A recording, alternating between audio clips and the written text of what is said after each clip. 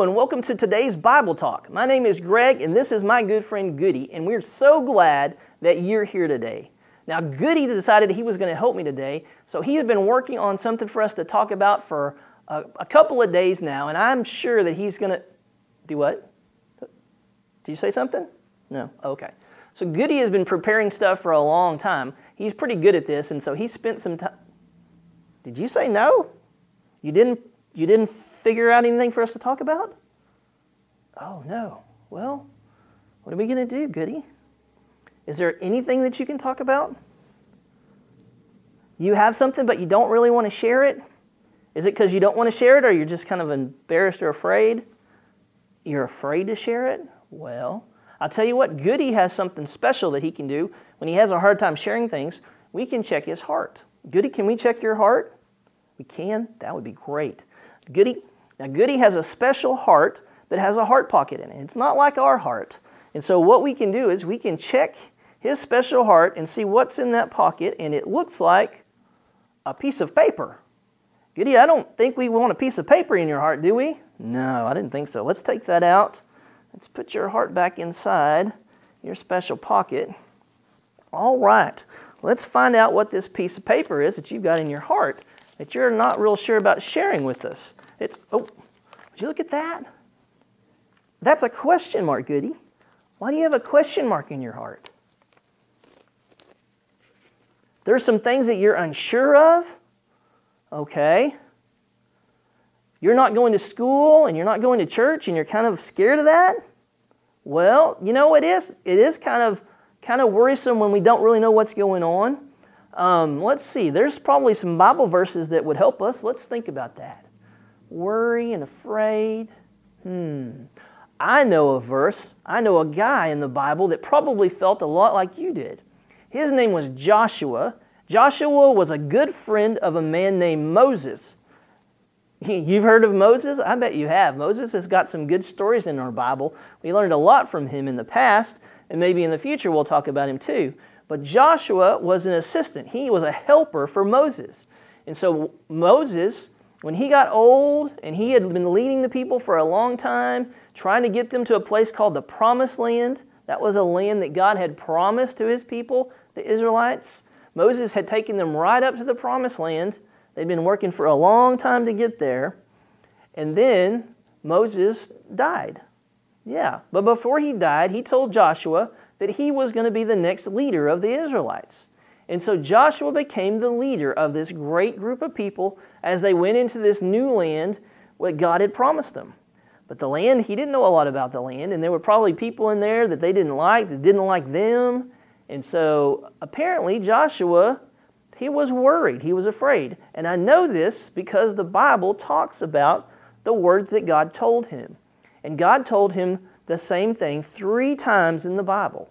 Let's check out Joshua chapter 1. We're going to start in verse 6 and see what it is that God told Joshua when he was afraid. It says, "Be strong and courageous, because you will lead these people to inherit the land I swore to their forefathers to give them. Be strong and very courageous. Be careful to obey all the laws my servant Moses gave you. Do not turn from it to the right or to the left, that you may be successful wherever you go. Do not let this book of the law depart from your mouth. Meditate on it day and night, so that you may be careful to do everything written in it. Then you will be prosperous and successful. Have I not commanded you? Be strong and courageous. Do not be afraid. Do not be discouraged, for the Lord your God will be with you wherever you go." And you know, Joshua led the people into the Promised Land. But 3 times in those verses, God told Joshua to be strong and be courageous, to not be afraid. And I think those words were great for Joshua, and I think they would help us and you today, don't you think? Yeah, because we know from that verse that anytime we're afraid, that we're not alone, that God is with us. It doesn't matter where we go or where we are or what we're doing. God is with us. Doesn't that make you feel better? It makes me feel good to know that my God is with me. Okay?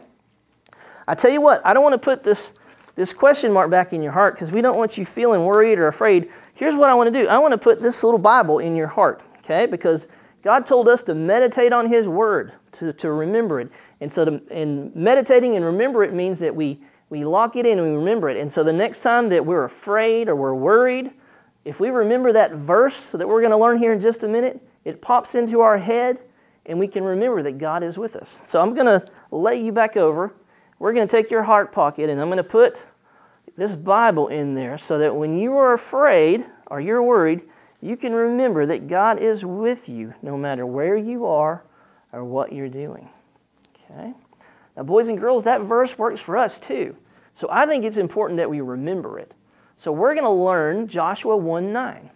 So here's what the verse says. I'm going to put it on the screen, and I want you to say it with me. Okay?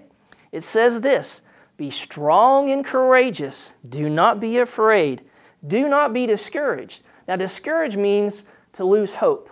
We can be hopeful that God is with us. Let's start over. Be strong and courageous. Do not be afraid. Do not be discouraged, for the Lord your God will be with you wherever you go. That's an important verse to know. Let's try it again. Be strong and courageous. Do not be afraid. Do not be discouraged, for the Lord your God will go with you wherever you go. Joshua 1:9. All right. Is it starting to sink in? Let's do this. I'm going to take a couple of the words away from the screen, and let's see if we can remember those words as we say the verse together. All right. It says, "Be strong and courageous. Do not be afraid. Do not be discouraged, for the Lord your God will be with you wherever you go."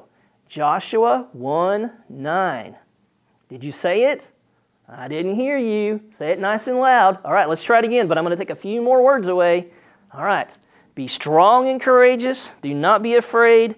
Do not be discouraged, for the Lord your God will be with you wherever you go. Joshua 1:9. How are you doing? Are you remembering it?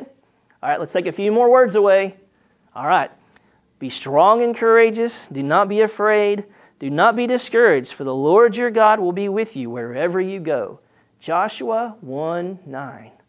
Are you doing all right? Okay, we're going to be super hard. We're going to take all the words away. Let's see how well we do.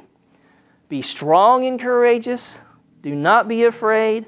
Do not be discouraged, for the Lord your God will be with you wherever you go.